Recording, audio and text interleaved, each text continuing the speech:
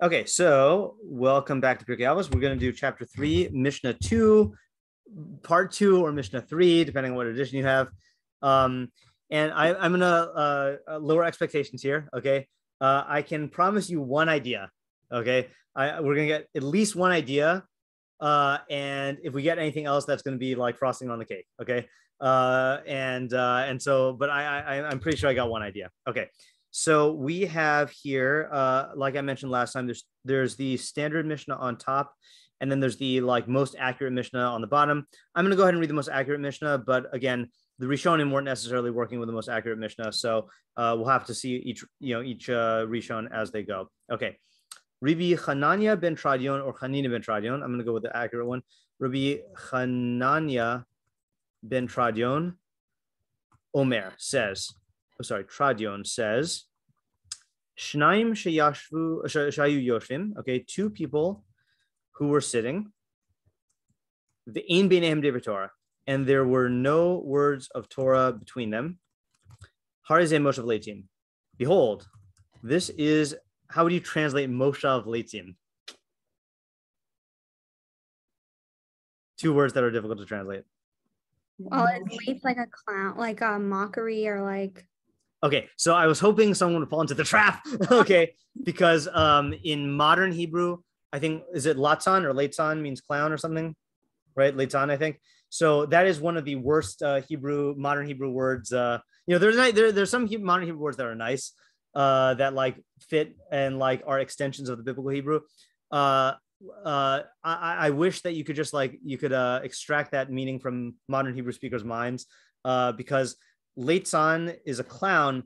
A late is much, much, much, much worse. Late is one of the greatest categories of Rishayim, one of the worst things you can do. So I just don't think it's like beneficial for clowns, for the clown community, and I don't think it's beneficial for the Mishlei learners to like associate the two words together.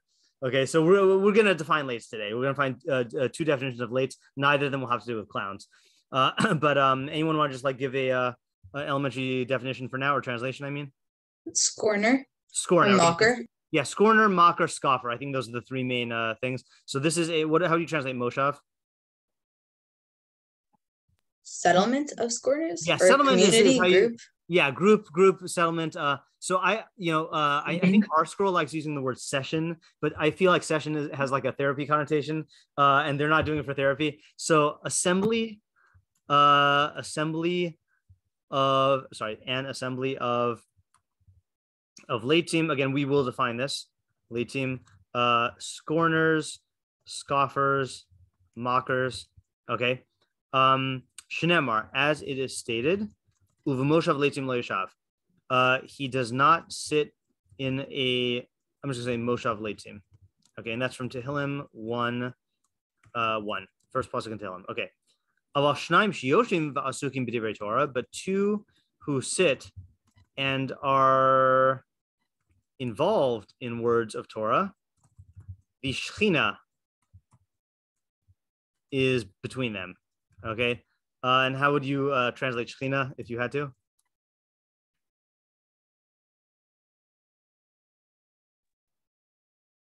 Divine presence. Divine presence. Okay, yeah.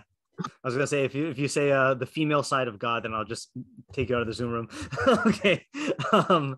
Shneimar, as it is stated, Az nidbru yirei Hashem ish el re'ehu. Then those who fear Hashem spoke each one to the other.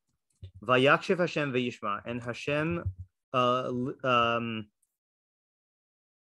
listened attentively and heard. Vayikasev sefer zikaron lefanav, and a book of remembrance was written before him.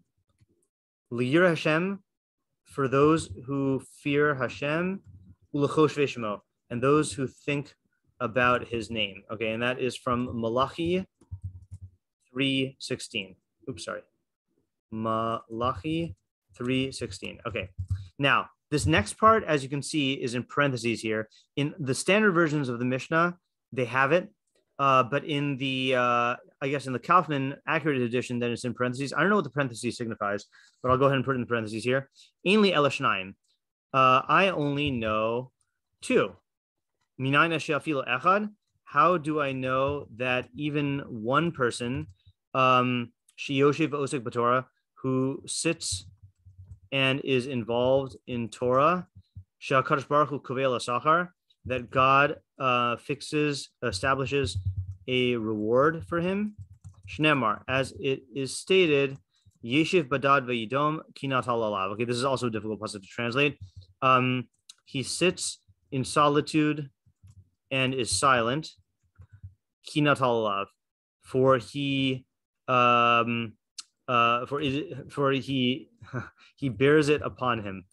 Okay, we'll see different translations of that, or maybe we won't. Okay, yeah. All right, so you know how I said at the beginning of the shiur 8 minutes ago that I have one idea? That idea does not include this other clause. And the reason for that is twofold. One is that I didn't get an idea.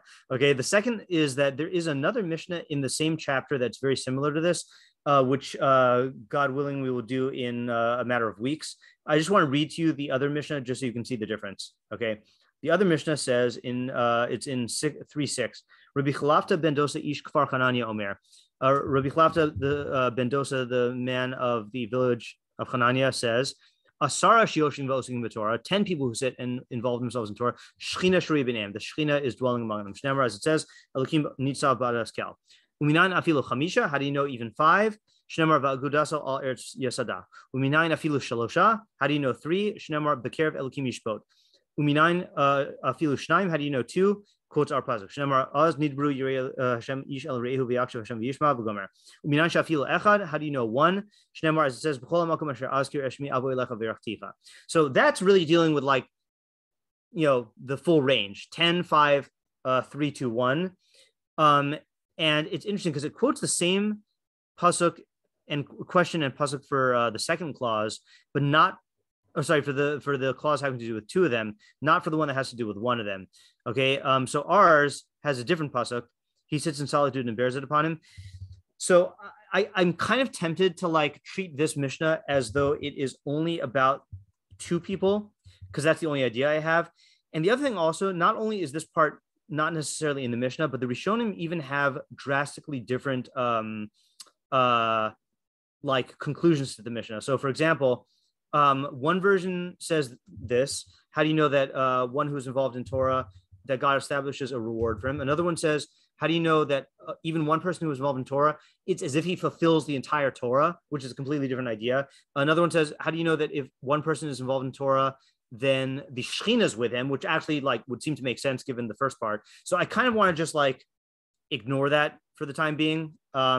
We can analyze it, but I kind of want to focus on this part because this will give us enough to work with. Okay. Yeah. Okay. So I guess let us do what we always do, which is asking the questions and problems. So what do you say here? Yeah, Ayala? So just like a small question on the last part. The part which, well, I guess do you not want to go into it? Yeah, that part. Like, why do we need a pasuk to show that someone who learns Torah gets reward? Like, isn't that that's a good question. Mitzvah? That's a good question. You know what I'll do? I'm gonna do a list of questions on the part we're not analyzing. Okay. So why do we need a pasuk to show us that a person who learns Torah alone gets reward? And since we're not analyzing this, I'll go ahead and give you a hint. So let's go with your assumption that you don't need a pasuk to show you that a person who learns Torah alone gets reward. But look at the wording and you can get a hint. What's the word that like maybe the chiddush comes from? Well, it's like the weird word. So the kovea. Kovea, right? So like, and there are mafarshim who like latch onto that, and that's where they get the chiddush. The other place where they get the chiddush, and this is weird to me at least, but I don't know, is that the pasuk literally means yashav b'dad ve'idom, one who sits in solitude and is silent. And I saw some of Farshim say that like the chiddush is that you get the reward even for thinking about Torah instead of speaking Torah. Okay, whatever. I mean, it's almost like a halachic question. Like, there is a halachic question of, when you say, I don't know, I don't actually know what the common minhag is. Whether do you say brachos Torah every morning? I do. Okay, you do? I'm Sephardi. I don't know how Ashkenazim Okay, yeah. do. Yeah, I also have a question I of always- difference. I do. Okay, fine. Yeah. So there's a question of if you just think of Torah, do you have to say the birkos Torah beforehand? Certainly before you speak Torah, you have to do that. So I think we paskin that you don't have to say the birkos Torah before you think Torah, but you do before you speak or write Torah. So like halachically, thinking Torah is on a lesser level. I don't know why you would think that you don't get reward for it. So all right, that's the question we're not addressing. Yeah, good question though. All right, Alex. Well, I have one obvious question I assume you want us to pose, which is like, what's the late on? Okay, yeah. What is the right. late? Yeah. And then What is a my late? own question that I had, which I don't know hold on. how. What happened? Okay, what is the Bad late? thing. Yeah, sorry. What is the late in this context? Yeah, go ahead. Basically, a big question I have, I don't know how relevant it is, but like, why is it exclusive that, for people to be late, is they have to not have like a book out in front of them or to be talking Torah? Because I could easily see someone being like scoffing and etc. with the Torah in front of them, like being like, look at this garbage, quoting it. Okay, good. Let me think how I want to phrase that. Okay, I'm going to put that as a separate question. Okay, which is why does the Mishnah treat these two groups as mutually exclusive? Okay, what if you are a late who is also engaging in Torah learning? Is that your question? Yeah. What would be the status then? Okay. Yeah. Great question. Okay. Rivki?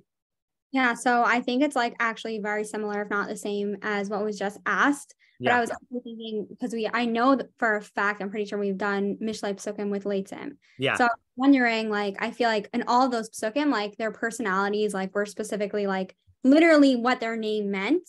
So I'm just wondering why, and I guess this is what we were just saying, but like why is like just sitting there like considered to be like an act of like a leitzan, because it doesn't like fit. Okay, let me clarify the terms. Leitzan is not a biblical Hebrew term. That's leitzan means clown. Okay, leitz is the term. Leitz, yeah. I guess it's good the yeshiva is driven into me, but so basically that's what I'm just wondering, because it's not like, I don't see how, like, first of all, it's bad, and I also don't see how it fits with the term. Okay, good. All right, so I'm going to add that to the first question. What is late in this context? Seemingly, just because you're sitting there and not having words of Torah shouldn't make you a late, right? What if you're not engaging in late-like activities? Right? Because I would assume that the Mishnah would say like, oh, and they were saying like Torah is stupid. You know? Right. If they're mocking Torah, definitely right. But just sitting there not doing anything, yeah. It seems like the term doesn't match the condemnation. I'll put that here also. It seems like the label doesn't correspond with the activity. Yeah, and then just a second question on like the second half. Yeah. So in like the quote from Malachi, like I don't really understand. Like I feel like the first thing I'm thinking of when we're talking about like a book of remembrance is like making me think of like Yom Kippur and like Rosh Hashanah. So like what's like the correlation, not specifically with those like Chagim, but like I guess like how does being like a Torah learner coincide with, first of all, like having the Shechinah, but then also like what's the deal with that quote? Okay, so I'm going to ask this as a broad question, which is, how does the pasuk from Malachi support the claim made in the Mishnah? Okay, and like what do the particulars of the pasuk mean? And fun fact, this is, like I say in my tefillah shiurim, almost every phrase in tefillah comes from a pasuk. The whole thing of I can never quote tefillah out of context. Kasvenu l'chaim. Zochrin l'chaim, melech l'chaim, kasveim b'sefer chaim, l'man l'chaim, right? So that comes from this pasuk. Okay. And if you want an idea from that, then go to my YouTube channel and look up Zochrin l'chaim, and I give it. I think I did 5-minute Kavanah series on it. Yeah. Okay. So broadly speaking, yeah. What does the pasuk do? What are all the details? What does it mean? Book of remembrance, etc. Okay, good. Lauren. What does Shechinah mean in this? Yeah. context? Okay, good. Ding, ding, ding. Okay. What does Shechinah mean in this context?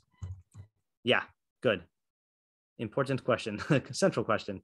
Yeah. Alex. In terms of the last part with the quote, do you specifically have to fear Hashem to like get that like book of remembrance or reward? Like, what is it about the fear specifically that gets you that? Okay. Why the emphasis on fear of Hashem as the thing that gets you written, or that gets this book written for you? Yala.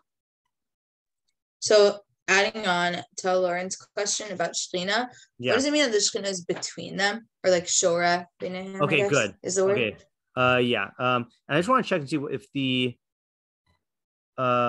if the standard, so the standard editions of the Mishnah use the term Shechinah shruya b'neihem, which means like shruya literally means like steeped between them, and then the Kaufman edition of the Mishnah just says Shechinah b'neihem. So I'm going to go ahead and do our usual policy of like assuming that the term is not like critical, but the b'neihem is critical. What does it mean that the Shechinah? What does it mean that the Shechinah is between them? Yeah, Vanessa? Nope. Okay. Okay. Any other questions? Yael? This is more of a general methodology question. Yeah. But the terms that we have from Mishlei, like you're applying the same lates from Mishlei. So can we assume that like Shlomo was using this terms the same way as Chazal and as Psukim do? Not necessarily. That's a good question. Yeah, not necessarily. And the reason why I say that is this is more from my own experience. Shlomo, I know, coined many terms and also took pre-existing phrases and words and then made them into Mishlei jargon and used them in different ways than were necessarily used before him. So it's not necessarily going to be the same meaning as in Mishlei. Okay, and we're going to see that when we answer that question. Yeah, Vanessa? I have less of a question, more of a response, which might generate questions. Okay. If that's okay? Or should we do it later? Hold off for just 1 second. We'll just get all the questions first, then you can give a response. Yeah, Lauren? Another question. I don't know if this is really a question, but I was wondering, like, when it says the Ein B'nei Divrei Torah, do they have to be involved in Limud Torah, or is it like what does it mean that there's no Torah between them, or also that they're asukim b'divrei Torah? Okay. Like it's kind of like I don't know what the bounds of Torah. Okay, what level of Torah? What level of Torah? What level of Torah involvement or lack thereof places you in either of these categories? That's an important question. Like, is it like in other words, how much Torah can you be involved in other conversation? Does this extend to like, is this, let's say, is this specifically learning, or does this extend to other things, right? Like doing mitzvos, right? Or chachma in general. Okay. Yeah. What are the parameters? Also, like, I don't know if it's this Mishnah, but I remember like growing up learning that like every time you have a meal, you should say a Dvar Torah. And if you don't have a Dvar Torah at the meal, I actually meant to. Different Mishnah? Yeah, that's different. I actually meant to raise that possibly. Let me just see if that's in the same. I'll just read to you so you can see the contrast. I don't know what parak it's in. Hold on a second. Zivche. It is in. Oh, would you look at that? It's the next Mishnah. The next Mishnah. Okay, so maybe next week. Rabbi Shimon Omer Shlosha Aklu Al Shulchan Achav Lo Amru Alav Divrei Torah Kilo Aklu Mizivchei Mesim. So it doesn't mention Shechinah. Okay, so I guess we'll have to do that later. All right, thematically appropriate then, or at least thematically clustered. Yeah. Yeah. Rivki. Yeah, just question on that last question. Yeah. I guess it's more of like a methodology question about Pirkei Avos because I'm like not like a pro. Neither am I. So are we, just because I know like in the beginning, like our mahalik is that we assume that this is written for people on like a higher level. Yeah. So should we assume like just inherently that whatever level it is a higher level than, let's say, like a basic person, or should we not go in with that assumption? I'm going with that assumption, but it's not a unanimous assumption. And even according to those who go with the assumption that this is written for a higher level person or someone who's trying to become a chassid, it doesn't mean that it's irrelevant for ordinary people. It just means that you have to like take it in stride, apply it to yourself on a developmentally appropriate level. Yeah, Ayala. So the first supporting pasuk, it seems like it's not really like supporting the claim. It seems like it's just saying good. Like Hashem doesn't sit in Moshav Leitzim, but what the claim is saying is that this is a case of Moshav Leitzim. So it's like kind of backwards. Okay, good. Circular. How does how does Tehillim Aleph support the claim? The first claim. Right. It seems. By the way, the he is not Hashem. I don't know if you were thinking of it as Hashem. Yeah, the he is just a person. Okay, so it's not. It doesn't even seem to support the claim at all. Yeah, Rivki. Yeah. How does learning Torah and having like Yaras Hashem go together? Okay, you're asking that because the pasuk in Malachi talks about fear of Hashem. Yeah. Okay, good. I'm going to add that to the question of. How does the Tana use a pasuk about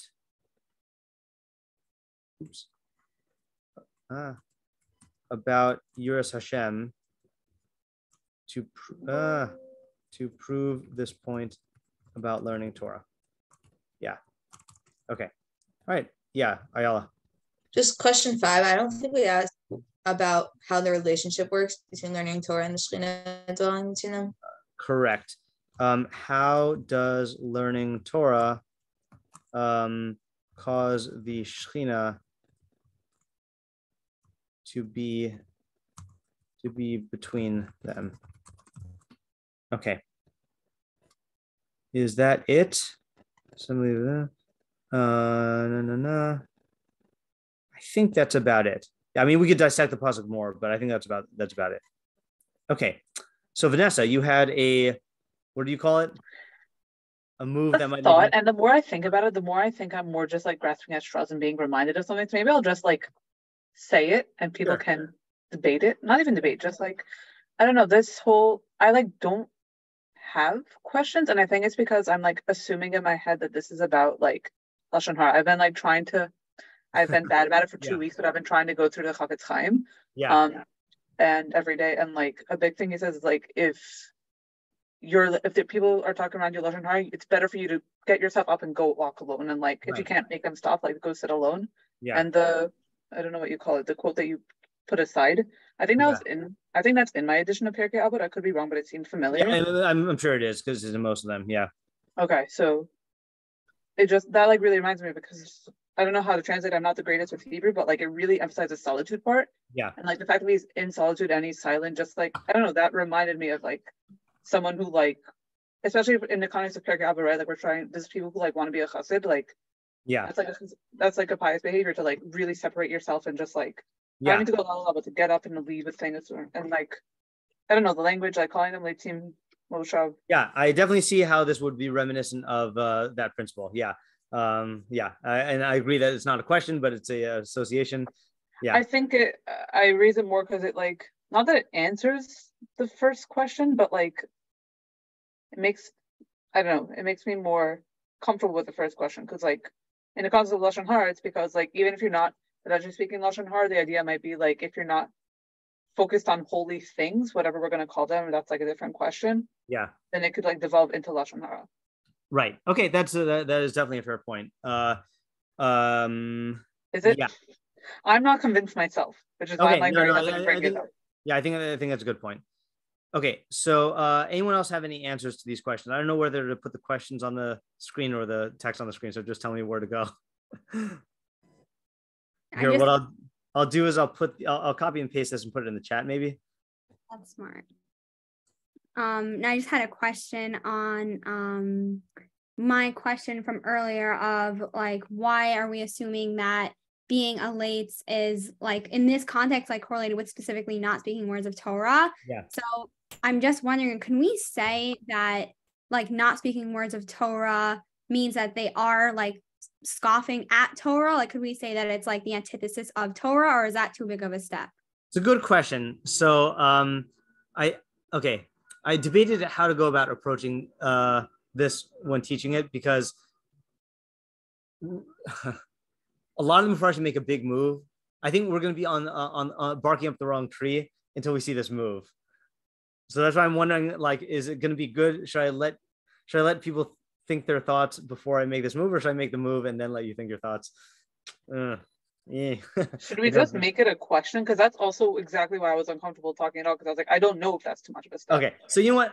Let me make one move first, okay, from the Rbiya Yona. Okay. Yeah.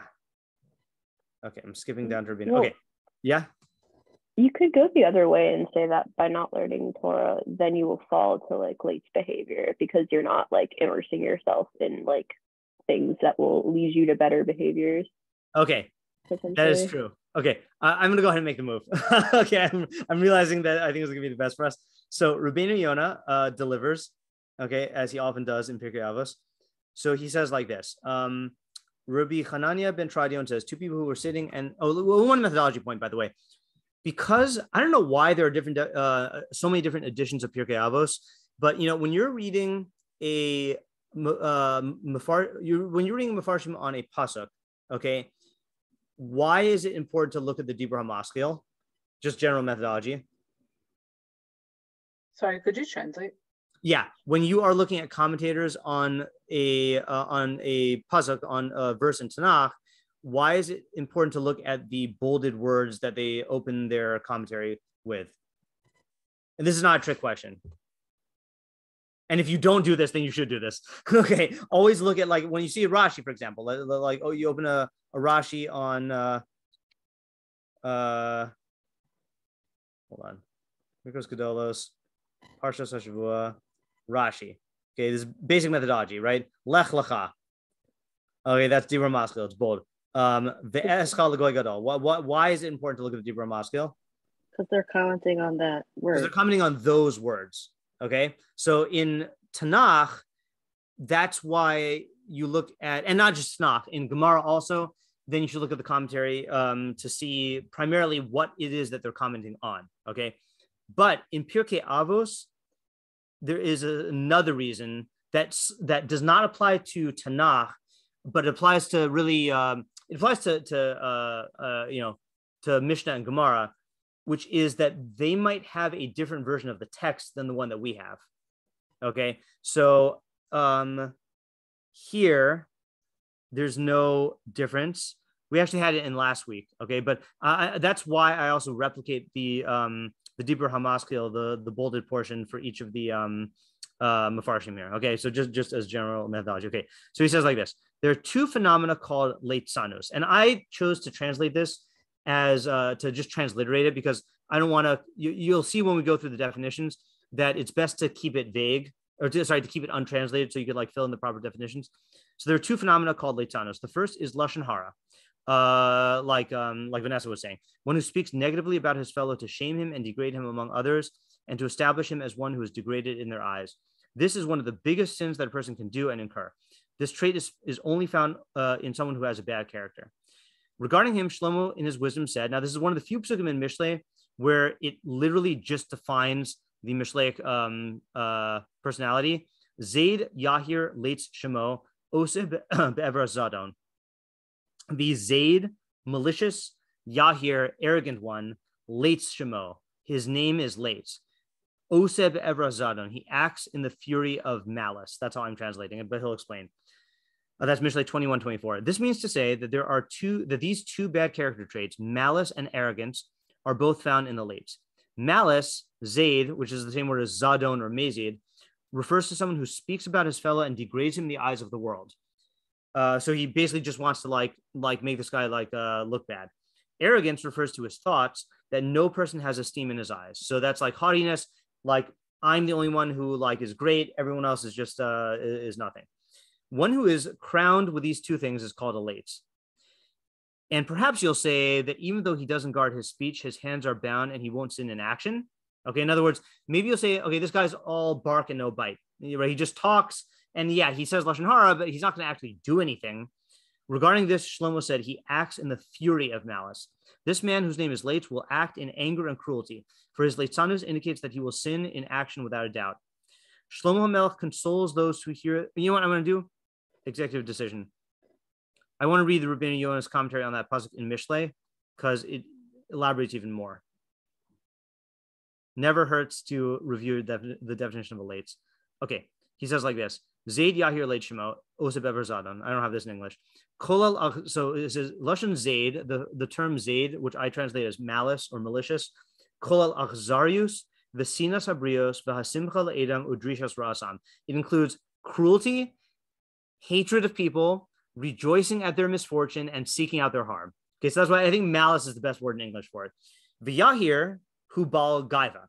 Yahir means a haughty person. Ubir Inyan, the explanation is as follows. The person who has these two midos in his soul, malice and arrogance, late shemo. His name is late. The late includes them. He's someone who speaks lashon hara professionally. And he scoffs. And he mocks people. That's the ultimate act of malice. He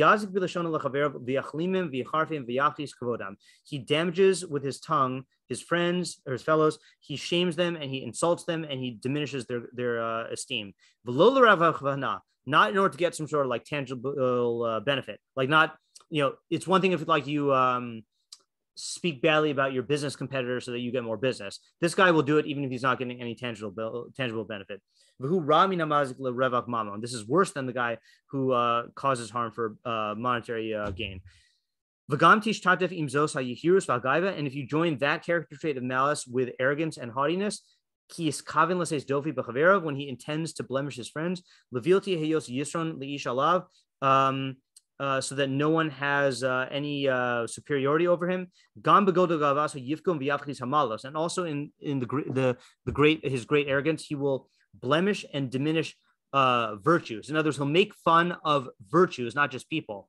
Like he'll say, like, "Oh, you're a nice person. Nice is so dumb." This guy's just like wasting his money giving to tzedakah. He will not see in himself any one of these blemishes. If he were to look at his own blemishes, he would be too ashamed to disparage and mock another person. Chazal say that a Baal Lashon Hara, someone who speaks Lashon Hara a lot, is comparable to a snake who damages without any sort of pleasure.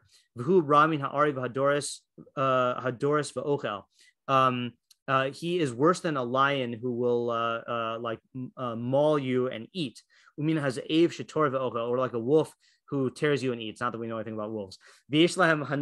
And they have a benefit in this. It says in Koheles, there's no gain to the Baal Lashon Hara. Okay, so that's the lates. Okay, then he says Oseb Ever Zadon. The guy who has these two traits. Don't think that the only sin he has is the sin of speech. And that he won't sin in action. That's not true. He and his fellows will engage in the wrath of malice. As soon as he gets angry at a person, he will harm him. And he'll act with him in the wrath of malice. There's no anger like the anger of someone who has lashon hara. And we know that if you're haughty, that increases the anger. So a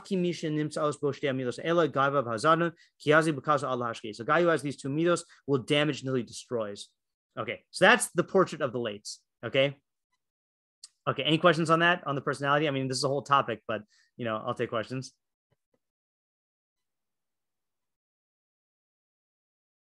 Is it saying what's causing him to do this? I mean, I don't think it is. I guess what's causing him to do this?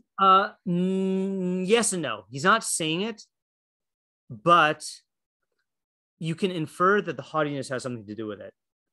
That he wants to view himself as being better than everybody. And Rubino did hint at, he says he doesn't want anyone to have any advantage over him. So he'll put people down in order to make himself feel superior. But it also seems like there is a natural arrogance. A natural aggressiveness that he has as well. Okay. So after this beautiful portion of the lates, Rubino Yona says, we're not talking about this kind of lates in our Mishnah. Okay. And that's why I wanted to go over this move. Okay. He says, but the pasuk that says, B'moshav leitzim lo yashav, in the assembly of leitzim he does not sit, isn't talking about the leitzim we mentioned. Okay. For they would be included in the category of sinners or evildoers mentioned at the beginning of the pasuk. Okay, the beginning of the pasuk says, oh, you know what? I didn't show you the pasuk in Tehillim. Okay, so the Tehillim says like this: Ashrei ha'ish asher halach ba'atzas r'sha'im uv'derech hatayim lomad uv'moshav v'leitzim lo yashav. Happy / praiseworthy is the person who does not walk in the counsel of the wicked, does not stand on the path of sinners, and does not sit in the assembly of leitzim. Okay. But only in the Torah of Hashem is his desire, and he thinks about his Torah day and night. Okay, so Rubino Yona is saying, don't think that the leitzim in our pasuk is the one that is defined in Mishlei, because if so, they would be included in chataim and rashaim, in sinners and the wicked.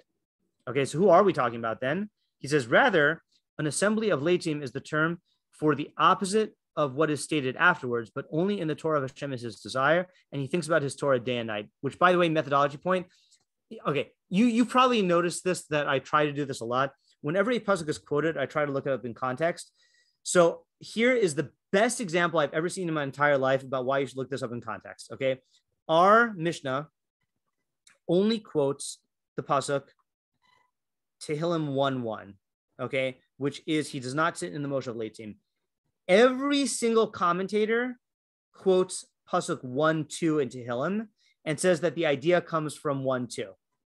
Okay, because if you read them together, then you get the answer to the question about how the pasuk 1 proves the idea. It says he doesn't sit in the assembly of leitzim, but only in the Torah of Hashem is his desire.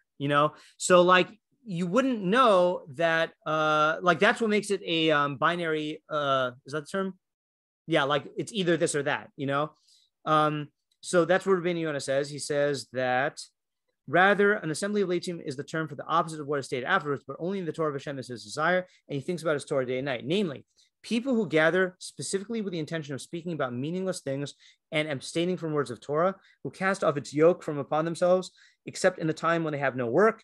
They also don't need to speak about their matters, and they establish a set time to gather for matters of nonsense. This is called an assembly of leitzim, and is said regarding bittul Torah.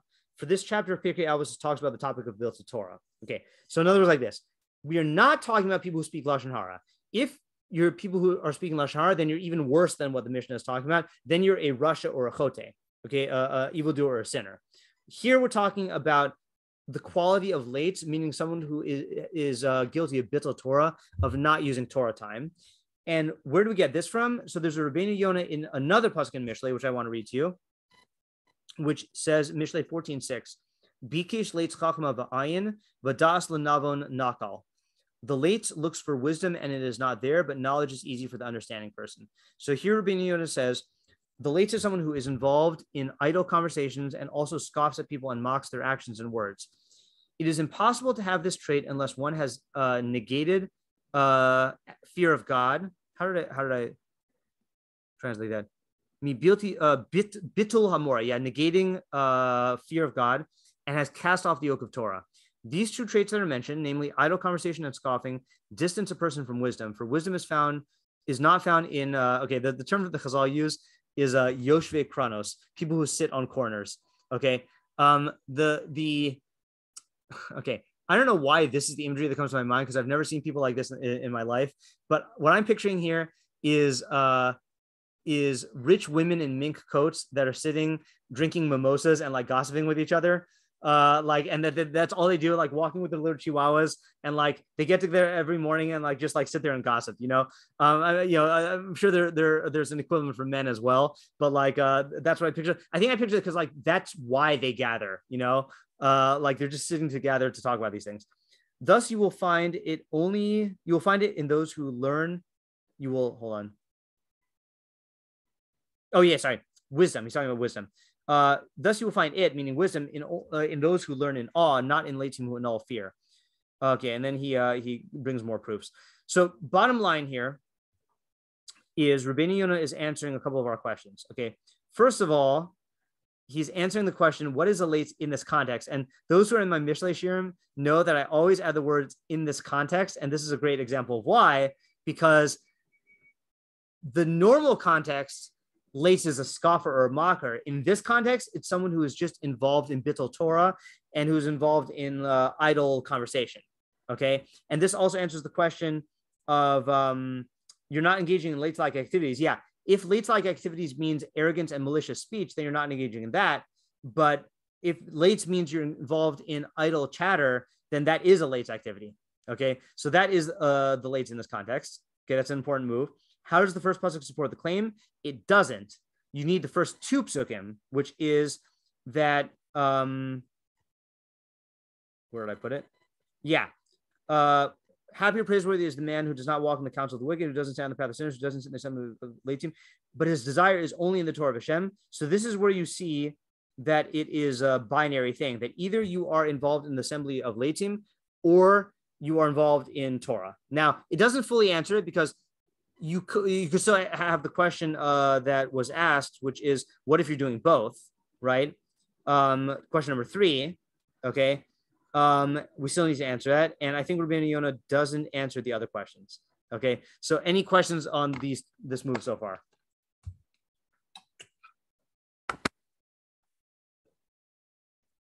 Okay, next move. Okay, I'm not going to the idea yet. I'm just giving you the steps, okay? Next move is from, okay, we're doing this differently also than I usually do in Pirkei Avos. I'm taking bits and pieces from several Mefarshim, and then we're getting the idea from one. Okay, so the next bit and piece comes from, let's do the Rambam. Okay, the Rambam says, his proof that an assembly of leitim is what we call any assembly in which they don't speak about the exalted Torah is from the next pasuk, which says, so I think speak of, yeah, this is a kind of a vague phrase, of the exalted Torah. Okay, it doesn't mean that you're speaking about how great Torah is, but it means that you're talking about the Torah itself, whether about Torah or in Torah, is from the next pasuk, which says, but only the Torah of Hashem is his desire. It is as if he said, because his desire is in the Torah of Hashem, he does not sit in an assembly of leitim in which there is no Torah of Hashem. Okay, subtle move here. What is the Rambam saying? I'll read it again. Because his desire is in the Torah of Hashem, he does not sit in an assembly of leitim in which there is no Torah of Hashem. Maybe it's talking about the people that he like interacts with. Like okay, he only hangs out with people that like foster his growth and development. And okay, good. Good. So in other words, like this, when you first read the Mishnah, it makes it sound like you're sitting there with your friend, and once you speak words of Torah, then the Shechinah goes zoop, and like swoops down, right? And if not, then you're not there, right? But what the Rambam seems to be saying is, like Lauren said, is the fact that he seeks out groups of people where there will be words of Torah. That's really what the quality that causes the Shechinah to be there. Obviously, he has to be talking about Torah also, but in others, he won't be found in an assembly of leitim because those are people who don't talk Torah. So it's the cause, not the I don't know if that makes sense. I was going to say it's cause, not the effect. I don't know if that does nothing. Okay. And I want to show you also that, yeah. So this is an example where like, sometimes when you have the correct text of something, then certain words lock into place. So the standard text says, Shenayim sheyoshim ve'ein beinehem divrei Torah. 2 who are sitting and there are no words of Torah. The correct text is Shnaim shehayu yoshim ve'ein beinehem divrei Torah. 2 who were sitting and there's no words of Torah between them. I don't think you could like derive anything from this like on its own, but it fits in with the Rambam's idea really well, which is that like if you look at this group of people that they sat there the whole time and they didn't talk Torah, evidently that's a moshav leitzim. Those people don't value Torah, because if they value Torah, they would have talked about it. So it's like this is what we call like it's like a barometer. It's like a litmus test. You know, is this a group of people who value Torah, who the Shechinah is with? That will be manifest by the fact that they have words of Torah between them. And if they don't, then that's not a group that the Shechinah is with, and that's like a moshav leitzim. Yeah, Ayala? I'm not sure if the Rambam answers my question. My question is more on Rבינו Yona. Yeah. But it's about, like, originally the first line of the Mishnah seemed like why, like a big jump. Yeah. Yeah. But after Rבינו Yona, it seems like it's obvious and it's not really adding anything new. I guess if you say like the Rambam, then it is adding. It's like telling you who to be around. Right. But yeah. So I you're right. I don't think he's answering that. But I think I'll answer it when we get to the main idea. Okay. Yeah. Okay. So this is what do you call it? This is move number 2. Okay, which is that that this is really a statement about the kind of group that you're talking about. That this guy will be in a. I mean, look, it flows from the pasuk in Tehillim actually really well. Just read the pasuk, just plain shot of the pasuk psukim in Tehillim. Happy / wait, where did it go?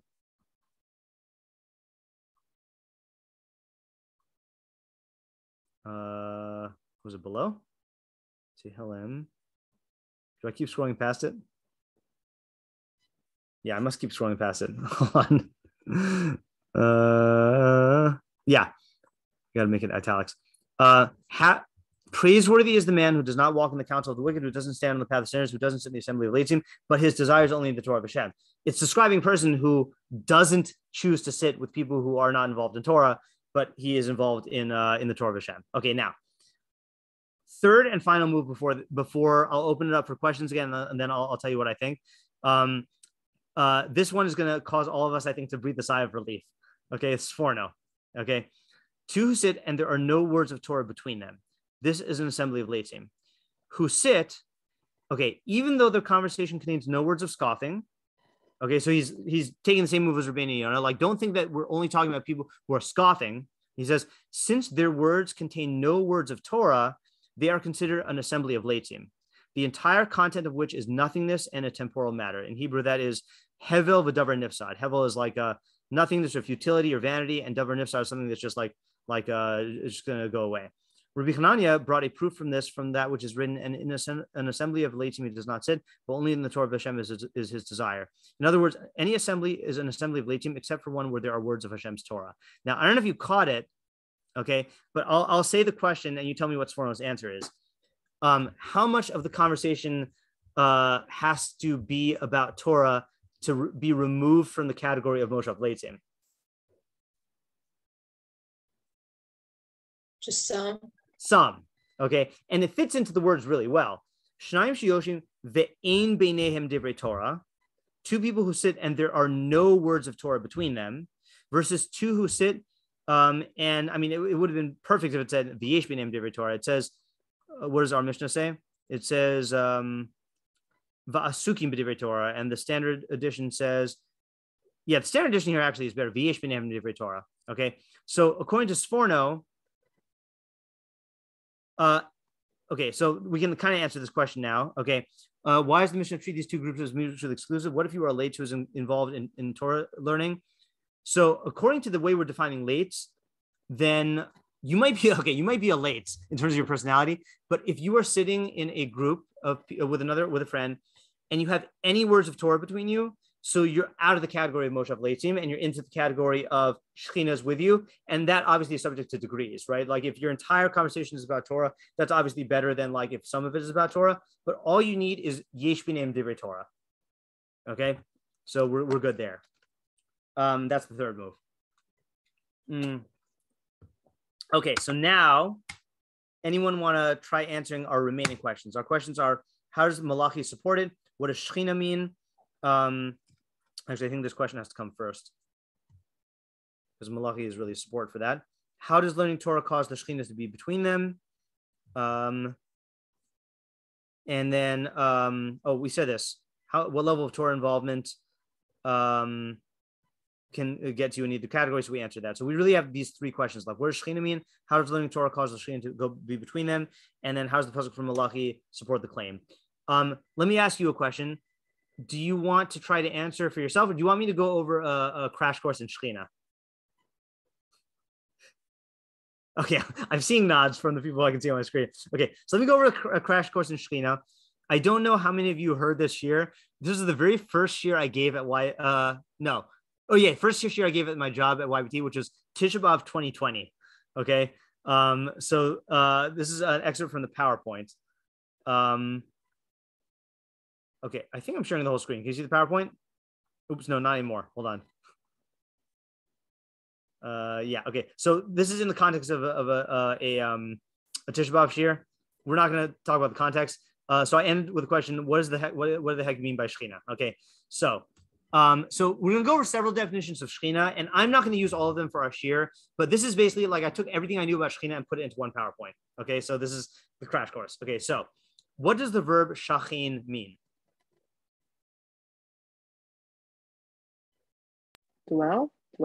Okay, yeah, to dwell. Oh, sorry. I guess I have three questions. Oh, all right, three questions. What does the verb shachin mean? What is the meaning of Mishkan, not as tabernacle? And by that I mean we all know that the Mishkan is the portable, like basic mikdash in the what do you call in the midbar? Okay, but the term Mishkan is also used for something else. And then what do we mean? What do Chazal mean by Shechinah? These are the three questions I want to answer. So Rambam in the More Nevuchim 125 says, Shachin, it is known that the meaning of this verb is to dwell. And thus he dwelt in the plains of Mamre. That's this week's Parsha. Yeah. And it came to pass while Israel dwelt.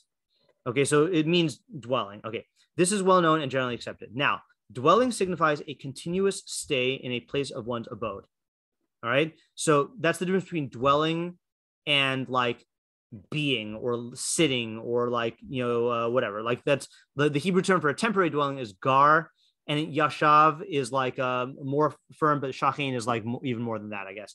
Accordingly, when a living being has his abode in a place by which either a general or a particular place may be meant, it is said of him that he dwells in that place, even if he undoubtedly moves within it. So in other words, dwelling doesn't mean sitting still. It means, generally speaking, being in a certain region, even if you are mobile. Okay. This verb, so those were the literal meanings of shachin. Now he's going to go to the figurative meanings and how we use it about Hashem. This verb is also used figuratively, not Hashem yet, sorry. Figuratively. This verb is also used figuratively applied to things that are not living beings, and in fact, to everything that is continuous and is attached to another thing. Of all such things, the term dwelling may be used, even in cases in which the thing to which they are attached is not a place, and they themselves are not living things. Thus it says, let a cloud not dwell upon the day, for there is no doubt that a cloud is not a living being, nor a day in any way a body, being a portion of time. Okay, so he's just saying that it's used figuratively in the same way that it's continually on something. Okay, now we get to God. It is on account of this latter figurative sense that the verb is applied figuratively to God, may he be exalted. I mean, to the continuity of his Shechinah or his hashgacha. Okay, hashgacha, his providence, a supervision, in whatever place they may subsist in a continuous fashion or towards whatever matter providence may be continuously directed. Thus it is said, and the glory of Hashem dwelt, and I will dwell among the children of Israel, and the good will of him that dwelt in the bush. In every case in which this occurs with a reference to God, it is used in the sense of the continuity of his Shechinah, I mean his Or HaNivra, his created light, in a place, or the continuity of Hashgacha with regard to a certain matter. Each passage should be understood according to its context. Okay, so he's saying like this. He's saying Shachin means to dwell, which means to be continuously with something. And when you use it about God, it either means his Hashgacha, God's providence, being someplace constantly, or his created light. Okay, and we'll get back to that in a second. Okay, onward. Oh, so not onward. So this is in 125 in the More Nevuchim. Earlier, the Rambam talks about this idea of a created light. He says, in this sense, when we talk about he's talking about the meaning of kavod Hashem and male, that Meloch al arts kavodo, the entire earth is filled with the glory of Hashem. He says, in this sense, it is said the whole world is full of his glory. The meaning of this verse is that the whole earth bears witness to his perfection, that is, indicates it. Similar in its dictum, and the glory of Hashem filled the tabernacle. Every mention of male, filling, that you will find referring to God is used in this sense, and not in the sense of there being a body filling a place. Okay, then he says, however, if you wish to think that the glory of Hashem is the created light, the Or HaNivra, that is designated as glory in every passage, and that is what filled the tabernacle, there's no harm in this. Okay, so when you read this, if you're sensitive to the way that the Rambam talks, you're like, what does he mean? Like, if you want to view it this way, then there's no harm in it. Okay, so this is where you have to like read between the lines. Okay, so which of the following represents the, if you're on audio, you can't see the screen. Which of the following best represents the Rambam's facial expression when he gives the reader a permission to believe that the Kavod Hashem is a created light? Is he wholeheartedly endorsing it? Is he winking at you? Is he like, you know, being like, yeah, sure. Is he rolling his eyes, or is he alluding to the fact that there's a secret? So I think that he's not wholeheartedly endorsing this view. Okay, the Rambam will sometimes do this, is he'll give you the true idea, and then he'll say, if you want to believe XYZ, then that's fine. Okay, my favorite example of this is he's talking about in the essay on resurrection of the dead. He says, he's talking about like how the masses think that the only things that are real are physical. So they have a hard time thinking about God as not being a physical being. So he says, you know, if you think about God as being physical, then you hold, you know, then you're worshiping a being other than Hashem, and then you're denying God. He says, and angels are not physical, but the masses have a very hard time thinking of angels as being non-physical. And if they want to think of angels as physical, then there's no harm in it. Okay, so it's like, really, when you go back and you read this, really my contention is the Rambam holds that that Shechinah means hashgacha in a continual manner. Okay, God's providence in a continual manner. And when he says this thing that the Or HaNivra, what he means is, let's say you are an average Jew who doesn't have these abstract ideas of God's hashgacha being in a place. So the Rambam says, if you want to think to yourself that in the Kodesh HaKodashim, there is a light that God created, okay, not God himself, but a light that he created, and that light is like a proof of God's glory, and we call that the Shechinah. He's like, okay, you can believe that. All right, but the real meaning of Shechinah is the hashgacha. Okay, so we answer our first question, what does the verb shachin mean? Rambam says it refers to the continuity of God's hashgacha or created light in a particular place. Okay, what about Mishkan? So here's what I meant when I said not the tabernacle. There's a pasuk in Vayikra 26:11 that says, "V'nasati mishkani b'sochachem v'lo tigal nafshi eschem." I will place my dwelling among you, and I myself will not abhor you. Okay, and that's not talking about the Mishkan. This is in the Brachos and Klalos. So Rav David Tzvi Hoffman, which is one of Rav Hirsch's contemporaries, says, "V'nasati mishkani, I will place my dwelling. Hi ha'hashgacha ha'elokis ha'gluya." This is the manifest divine providence, which determines the fate of Israel. Now, what do you think he means by manifest, by gluya, like as opposed to what? Like hidden in the laws of nature? As opposed to hidden, right? Yeah. So if it's hidden, he's saying we don't call that God dwelling, okay? Even if it is hashgacha, we don't call it God dwelling, okay? Okay, so that is what Rav David Tzvi Hoffman says. Mishkan means, Mishkan refers to the manifest divine providence which determines Israel's fate. And then the last thing is, what does Chazal mean by Shechinah? I have heard no interpretation better than Rabbi Chait's. So Rabbi Chait explained that the Torah Shebechsav only uses the verb of shachin, but never the noun of Shechinah. Okay, so what is Shechinah?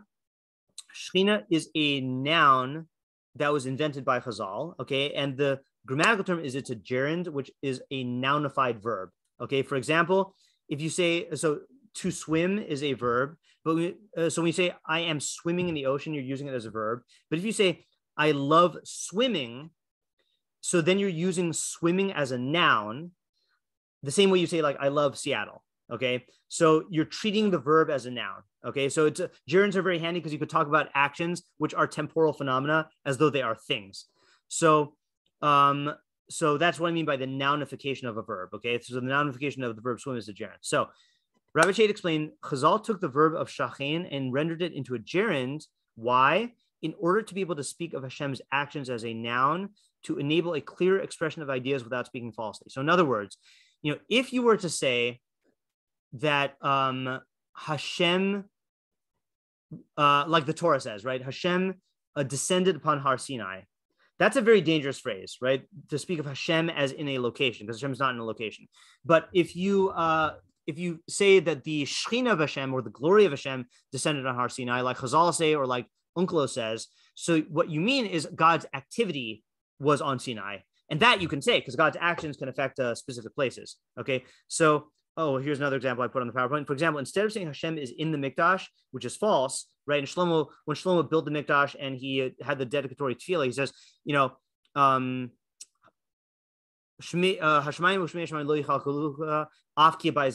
the heaven of heavens cannot contain Hashem, all the more so this house that I built for you. So like Hashem is not in the Mikdash, but he's saying that if you said Hashem's providence extends continually to the Mikdash, that's very cumbersome. So instead you say the Shechinah is in the Mikdash, and Shechinah means God's activity. Yeah, Rivki? Yeah, I have a question on just like how it got to the point where people, like when you're growing up, like you really think, and even people like adults, like literally think that it's like some physical representation of Hashem. And I don't know if that's more of like just different like sects of Judaism, or if it's like my understanding of it, but I just feel like it's completely different. It's like skipping the step completely and going to like that more like questionable. Yeah. So the short answer, the short and spicy answer is that if you're going to put the blame on anyone, so okay, there's two causes of it, okay, and the cause is united, unfortunately. One cause is just the default mode that we have, that we think of God in physical terms, right? And again, you don't need proofs of this. Like that's the whole thing of Avodah Zarah, right? Like thinking of God in physical terms, needing a physical representation, and even nowadays when we don't worship idols, people still want to view God in physical ways. Like I still always remember when I went to Israel on NCSY Kollel, then like they took us on like the Kotel tunnel tours, and like they got to this point and they pointed to the one and said, this is like under the Kodesh HaKodashim, and it's like the closest place to the Kodesh HaKodashim. Okay, everybody daven, but the thing is halachically, there's no significance to under the Kodesh HaKodashim. Like that's not a halachic, but like people need to feel like this physical thing. So that's like I don't think that's a controversial answer. The controversial answer is I place the blame entirely on Hasidus. Okay, Hasidus and maybe Zohar, maybe Ari, I'm not sure, because that's when this doctrine of divine immanence, that God is in everything, started like becoming popularized. I'm not saying that they invented it, but they popularized it, or that's the form in which it took. And I think once you start conceiving of God is in everything, or Hashem is here, Hashem is there, Hashem is really everywhere, or the Hashem is the soul is a chelik eloka mimal mamish, that the soul is a piece of God, literally. Or I saw this horrifying thing. I'm not going to say who said it. One of my favorite achronim in Tanakh, I saw him say that the soul is chelik eloka mimal mamish and chelik me'atzmuso, that the soul is a portion of God's essence. And I was like, oh, say it ain't so, So like this idea is very pervasive. Okay, the idea, the misconception is as pervasive as they think God is. Okay. If that makes any sense. Okay, so I think that's why it's such a widespread notion, and people don't learn the Rishonim as much as they should. Yeah. Okay.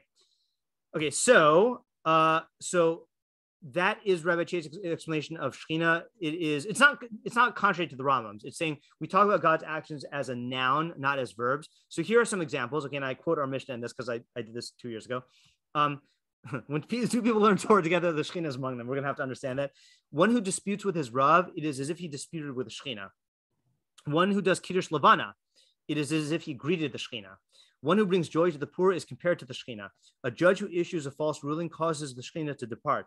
The Shechinah is above the head of one who is sick. One who walks haughtily is like one who trips the Shechinah. So without even explaining all these terms are treating God's hashgacha, or God's manifest activity, and it's just like taking that thing and then condensing it into like an object that we can talk about. It just makes it easier to talk about this, so you can like encode ideas into like this concise language. Okay, so Shechinah. So based on all three ideas, here's my working definition of Shechinah. Shechinah is that which manifests Hashem's existence via his actions. And by manifest, I mean, like David Tzvi Hoffman, that it is evident. Okay, so I'll just walk you through a few examples of this. Okay, so let's say one who disputes with his Rav, it's as if he disputed with the Shechinah. So your Rav is the source of your Chachma of Torah, okay, which helps you to see God's glory. So if you are like going against your Rav, it's like you're going against the manifest hashgacha of Hashem. Okay, obviously these all need to be explained even more. Maybe this is a better example. One who does Kiddush Levana, what is the bracha of Kiddush Levana? I don't know how many of you said it yet this month, but like, what do we talk about in the bracha of Kiddush Levana?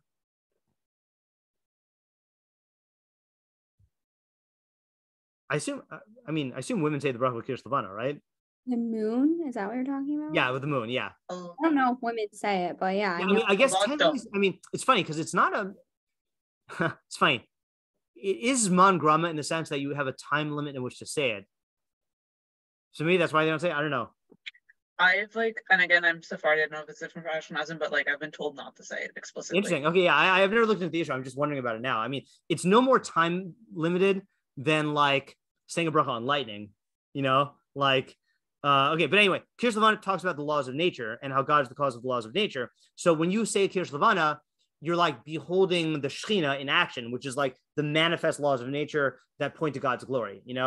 One who brings joy to the poor is compared to the Shechinah because God lifts up the poor and provides everyone's needs. So you're acting as an emissary of the Shechinah. So all of these are talking about divine activity. Okay, and so let's just play this through the initial pasuk of about the Shechinah in Shemos. V'asuli mikdash v'shachani b'zocham. You shall make for me a sanctuary and I will dwell among you. So based on the first definition from the Rambam, what does this mean? It means that Hashem's hashgacha is continually with Bnei Israel on account of the mikdash. According to the other definition in the Rambam, if you want to believe that this means that that this refers to a created light inside the mikdash, I ain't going to say nothing. Okay, you can believe that.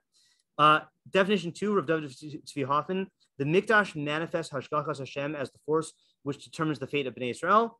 And then definition 3, mine, based on Rabbi Chait and all these other definitions, mikdash is a place in which Hashem's existence is manifest via his actions. You see the hashgacha, there were open miracles there. You see the avoda being done, which teaches you ideas about Hashem. It's a place of chachma. That's where the Sanhedrin is, and where the Levim and the Kohanim are, and where Torah Sheba'al Peh is centered. It's a place of yira, where you have the awe of God. So that's what I mean by it's real to you that Hashem exists. And anything that is real to you, that makes God's existence real to you, we can call Shechinah. Okay, so it's a relative term, like what is Shechinah for one person, what is perceived as Shechinah by one person is not necessarily going to be perceived by Shechinah as another person. If you were there in my shiur last night, my crashing and burning shiur, this is the one idea that I tried to get across, which is that mi hu zemelech kavod, who's the one who can perceive God's kavod? Only someone who is has the right mindset. So the Shechinah is only manifest to people who are attuned with it. Yeah, Lauren. Yeah, I'm getting kind of confused here between Shechinah in terms of Shechinah, because I guess I thought Shechinah meant hashgacha. Yeah. But now you're saying that which Hashem's existence is manifest via his actions. Is that the definition of hashgacha, or is hashgacha? So Rama was just defining it as hashgacha. I'm blending a definition of Rav David Tzvi Hoffman and Rambam. This is my understanding, which is manifest hashgacha. In other words, I guess I'm just kind of getting a little confused because a lot of those examples where Chazal talk about the Shechinah is there, and I know the whole point is to not make God physical, but I feel talking in those terms makes it seem like God's physical. Even hashgacha, Hashem being there, it's not God's physically there, but it's is it Hashem's more watching over there, or is it? So I don't know. Hashgacha is God's actions, right, or God's activity. So Hashgacha is not synonymous with God, and as long as you realize that Shechinah means the activity of God, then you're not going to mistake it for being God Himself. Okay. Yeah. I have to think about it more. And I think a lot of people also get confused because I think a lot of people treat Shechinah and Hashem as synonymous, and that's a big no-no. According to Rabbi Chait, that's the whole reason why Chazal created the term Shechinah, so you could talk about God's actions without people mistaking it for God Himself. Right, but I guess if you say that there's more Shechinah there's more hashgacha, let's say at the mikdash, does that mean that Hashem has more divine intervention in that place? Yes. Yeah, Okay. According to the Rambam, it would mean that there's more divine intervention. According to me, it would mean that that it's more evident there, which could be because there's more of it. It could be because people are aware of it. Like, I'll give you an example of this. Like, when we say that the Shechinah is over the head of a person who is sick, my understanding of that, and I'm not basing this on having researched that statement, this is just my understanding, is when you're in the presence of a person who is, and I think it's not talking about someone who has a cold, it's talking about someone who's like on their deathbed, right? Or like, terminally ill. It brings to mind mortality, and it brings to mind the reality of that the physical reality is not the real reality, that there is a judge who's going to judge you after death, and that your soul is the real reality. So it's bringing to mind the reality of like God and his activity of being the Dayan HaEmes, so it's and then similarly, one who walks haughtily is one who trips the Shechinah. What does it mean to trip the Shechinah? I mean, in this context, like if you're haughty, you're just not thinking about the fact that like everything exists because of God's hashgacha, so it's like you're blatantly like ignoring God's hashgacha. Okay, thank you. Yeah, that makes a lot more sense now. Okay, good. Okay, so that was all for the crash course. So now the question is, does this help us? Oops, let me close this. Does this help us with our Mishnah? And like I said, I have one idea. Okay, and let me just quickly get my water bottle. Hold on just a second.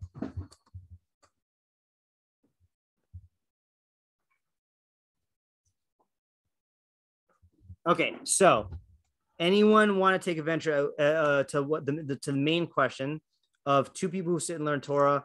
And there are words of Torah between them. It's as if the Shechinah is between them. Yeah, Ricky? So it's really, really not creative because it's literally just going based off of what you told us in high school. Like I always visualize like the Rambam chart. Yeah. So I would just assume here, like it would be like similar to that like the more that you're in line with Hashem's will and the more that you can understand like the Torah, then the more you are deserving of like his hashgacha, not of just like the laws of nature. Okay, I think that is a true idea, and I think that is even though it's application of the principles of hashgacha. Okay, knock something over. I think that's true, and I think that fits in with the pasuk also. That the whole idea of God paying attention to it and writing a book of remembrance is that like you are getting rewarded for this, right? Yeah, but I think there's something deeper. Yeah, Ayala. So I was thinking of two other ways which it could be.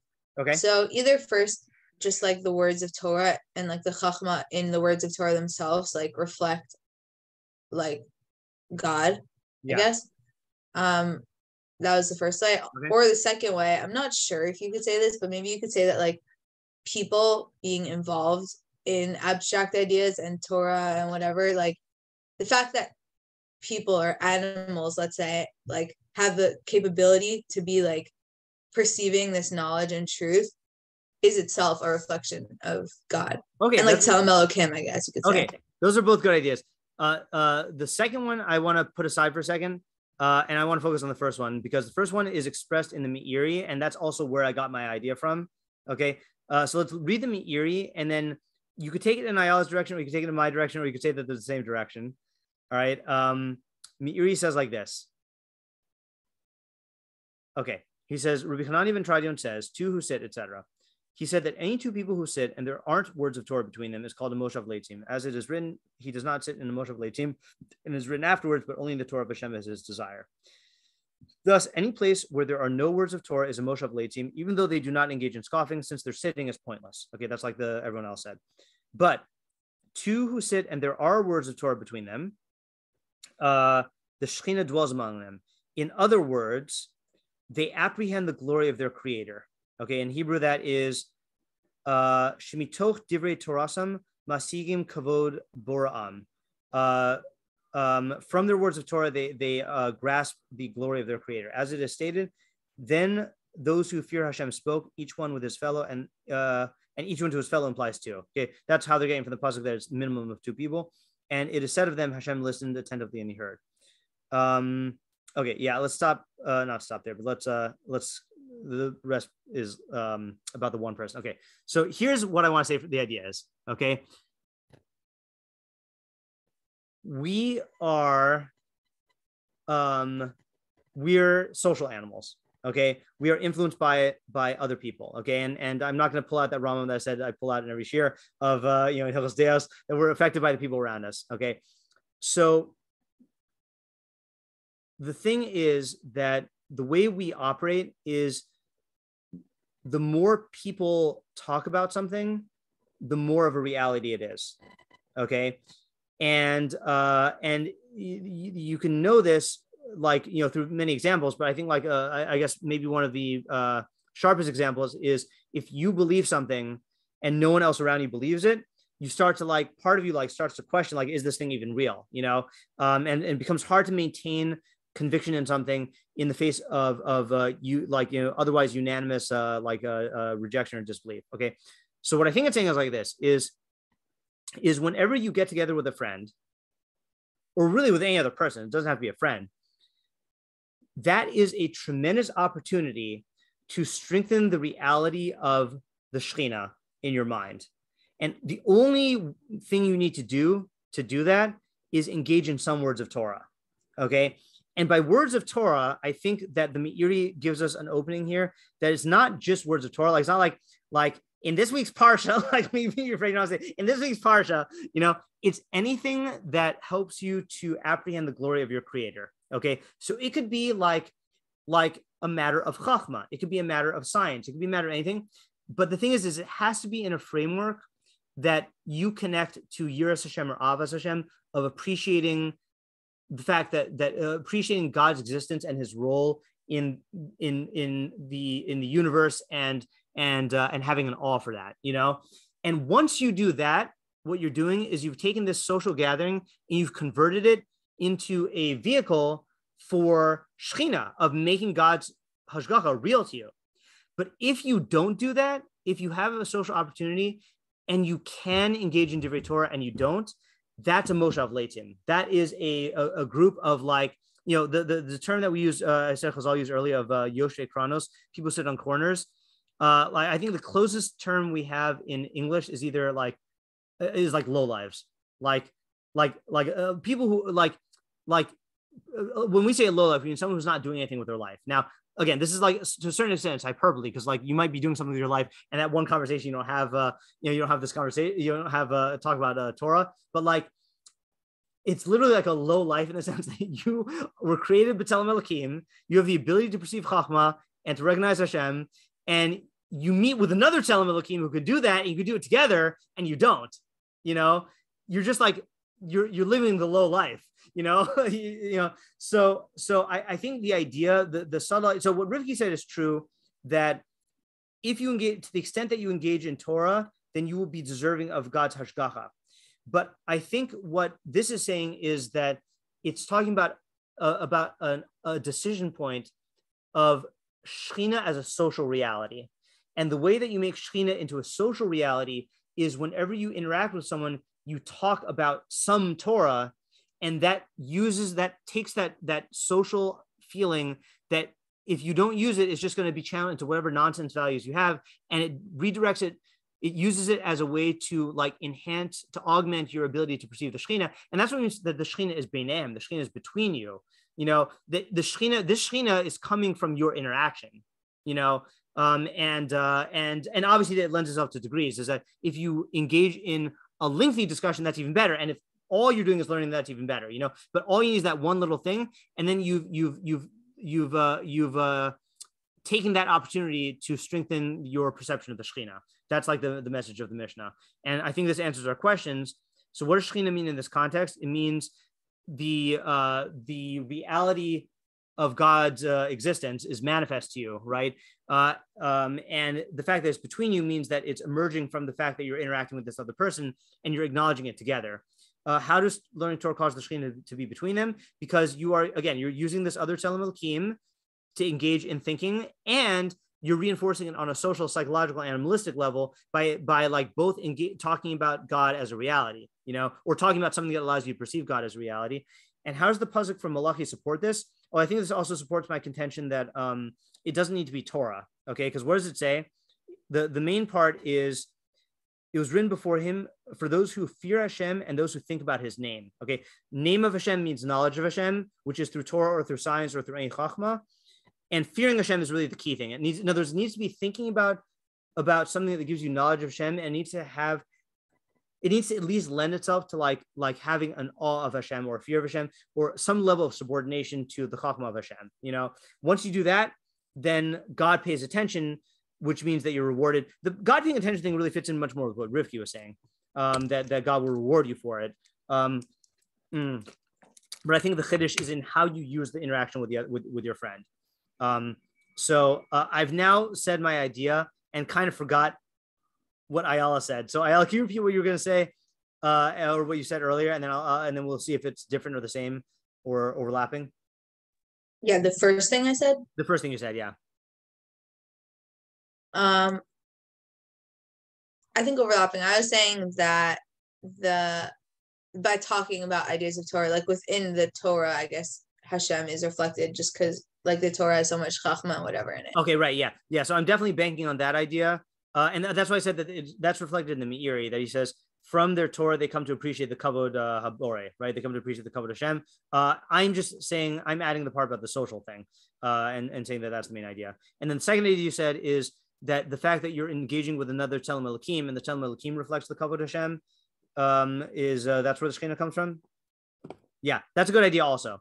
I don't see any problems with that idea. I just didn't think of that idea. Okay, that's my one idea for the night. Yeah, Ayala. Okay, so first of all, I think that's a really cool idea, like the social aspect thing of it. Yeah. I feel like, I mean, definitely this is like a much larger question, but I feel like there's like different resistances to doing this thing instead of just like learning Torah.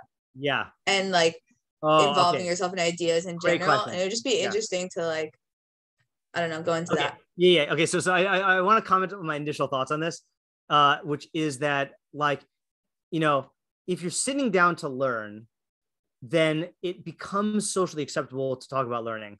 But if you're in like some sort of other type of interaction and you bring in Torah, there's something awkward about it. So what accounts for that awkwardness, And I think part of the resistance is that you want to feel like the reality of your social life and your values is one thing, and like God and the reality of Torah mitzvahs is like another area. Like, it's like we want to compartmentalize and not accept that whole heart's kavoda, that the entire earth is filled with God's glory, and like everything is hashgachas Hashem, and like we preserve our little like enclaves of like, this is like my world and my values. Like, don't bring in Torah here, that's my initial thought. You're right. I'm sure that's a much bigger question, but that's I'm trying to think of an example of this. I had an example of this recently. I can't. I can't think of it. But yeah, it's a good question to think about. Yeah, Lauren. Okay, sorry. Yeah, I guess following up on that, I don't know. I really think a lot about how like my friend group from high school, like really shaped who I was and like my connection to Torah. And I feel like because I have friends where I talk about Torah or you're all interested in growth, that really affected me being able to be a growth-minded person. And I just feel like this mishnah kind of like reflects that, where it's not awkward for me to tell someone about what I'm learning about, or if I like think of an idea from Yeshayahu that's relevant to the news or something, then it's not weird to say that. Whereas if I'm with other people that I'm less close with or have different values than me, then I'm more hesitant to like infuse Torah in like the conversation. So that's kind of like what I'm thinking about, like who you choose your friends kind of. Yeah, that is a great point. It reminds me of is this Mishnah, who is the Amand Amar here? Rabbi Yochanan ben Zakkai, maybe? Amar Lahem, he said to his students, go out and see what is the proper path that a person should cling to. So his students gave different answers about what is the path that a person should cling to, right? That's the one sentence answer or one word answer. Rabbi Eliezer Omer, Ayin Torah. Rabbi Eliezer says a good eye, which is generosity. Rabbi Yeshua Omer, Chaver Tov. So Chaver Tov is like a candidate for what is the path that you should cling to, having a good friend. And like, I agree with you because I have these friendships as well. And like, I don't know where I would be without my friends. And that's why, like, I think, there was a Q&A in Yeshiva last year, I think. And someone asked, it was a panel Q&A. So it was me and Ayala's dad, Rabbi Fader, and Rabbi Pesach, and I forgot who else was the Rabbi Sinman. And someone asked, what people should spend, what yeshiva guys should spend their time on in yeshiva, So like the guy who was asking the question meant, like, what should I focus on learning, But Rabbi Fader said, after people answered the question, Rabbi Fader said, one of the things that you really need to do during yeshiva is cultivate friendships in learning that will last you a lifetime, and because that's really what's going to sustain you once you leave the yeshiva. And for those of you who did go to seminary, I hope you got some of those friendships. For those of you who didn't, or who are out of seminary, there's still time. You can cultivate friendships now. But I'll tell you, it gets harder and harder to cultivate close friendships the older you get, because for some reason, about the way that this world is designed, the modern world, those interactions are hard to have. So if you haven't done that yet, get on that right now. Okay, Rivki. Yeah, I was just wondering, because I was also thinking this earlier in the class, and then it was solidified. Is this also why we say, I know there are many reasons why we say charusas are very important, and the point of a charusa is that it's at least with two people. So is the idea of a charusa related to this idea? Yes, that we definitely, yeah, and true charusa, there's different kinds of charusas. I think people often think about chavrusas as a learning partner, but a real chavrusa is like a soul partnership where you're not just involved in learning the text, but in helping each other develop as human beings, and what Chazal say in the Gemara Tainus, o chavrusa o misusa, either chavrusa or death, they put it in drastic terms, because you can't fully live without having at least one chavrusa who's like this. Yeah. So it's important. Yeah. Alex? I feel like this might be a little controversial, but sometimes the inverse can do the same thing for some people, where it's when you're around people who kind of don't have the same values as you, it kind of solidifies the kind of things you would prefer to surround yourself with. Yeah, definitely. I mean, I think I think someone gave an analogy, said that it was from Rav Hirsch, and I don't know what the analogy was for, but I'm just going to borrow the mashal, not the nimshal. It's like inoculating yourself. You inject a little bit of the disease-causing agent into you, and then that builds up an immunity. That sometimes being around people who I'll give you an example. I was thinking about this the whole time when I was thinking about this. So when I was in my yeshiva years, then our family every other year would go to a Pesach program at a hotel. And for 3 years, we went to this excellent program. And it was it was great in many ways. But one of the things that was great about it is they had a full base midrash. I think all the waiters that they hired were like yeshiva guys. So they were always guys learning all over the place. And they had shiurim and stuff, and it was great. We went there 3 years. And then the last place we ever went to was a different program. And it was a modern Orthodox crowd. Okay. And not only were there no shiurim and no divrei Torah, during the first days of Pesach, I tried to find a chumash, and there was no chumash on the program. They had sidurim and they had minyan, and that was it. No chumash. And I obviously didn't go around listening at all the tables, but I'm pretty sure there probably wasn't a lot of divrei Torah being talked about. And I couldn't put my finger on it, but it was, the terms I would put here is Shechinah was not there, and it was something about the contrast of the different programs were a Torah centric program, and this where there was I wanted to read I wanted to read Chumash. My mom had to go out and buy a Chumash for me, it was a horrible thing, So sometimes meeting people who are not having these values can remind you what you truly value. The danger is if you hang around those people enough, then that starts to rub off on you, so you need to, and look, truthfully, a good charusa or a good relationships in Torah can be anchors for this type of thing. If you have a good charusa or a good relationship in Torah, whether it's with a spouse or a rebbe or whatever, a learning group, you can go to work 8 hours a day with people who don't care about Torah, and it's not going to rub off on you in a bad way, because you'll come back to that anchor, yeah, Ricky? Yeah, can you just quickly go over the sforno and like what he says about like how much or how little? I feel like I just didn't clarify. Yeah. Yeah, Sforno said that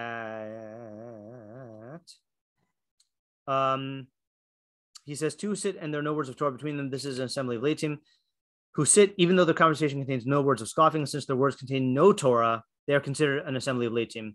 The entire content of which is nothingness and a temporal matter. So the keywords are being no words of Torah, and the entire content of which is nothingness and temporal matter. So I'm getting from there, and from the words, the fact that no words of Torah between them, that like if you say any words of Torah, then you're out of this category of the lates. Of this kind of lates, yeah. Okay. So that's all I got for this Mishnah. Again, there is more to the Mishnah, but I did not succeed in getting an idea for that yet. So I think what we'll do is next week plan to go on to the next Mishnah. I don't want to come back to this part. So if you think about this part and you want to say ideas, feel free to put it in the discussion chat. Now that we have a discussion chat, yeah. All right. Have a good night. And those of you who plan to come tomorrow. So I do have an idea about the Noach thing. But it turned out to be a much shorter idea than I thought. So if we have extra time, we can do a Q&A. So if you have any Qs, then bring them. Okay. All right. Have a good night. Thank you. And a good job. Can I tell you just one thing? Sure. I feel like the idea from last week that we learned really helped me process like the results of the Israeli election, like not get too nervous because I guess like first I was the government thing. Yeah. I was being a little nervous, like, oh, it's very far right, and I don't know how it'll be. But then we learned, like, no government is worse than a government. And I guess I feel like, okay, it's a right-wing government, but it's more stable, and they won't have another election in, like, a year. So, okay, that's good Natalia.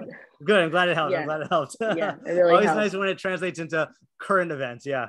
Yeah, thank you. Have a good night. Bye.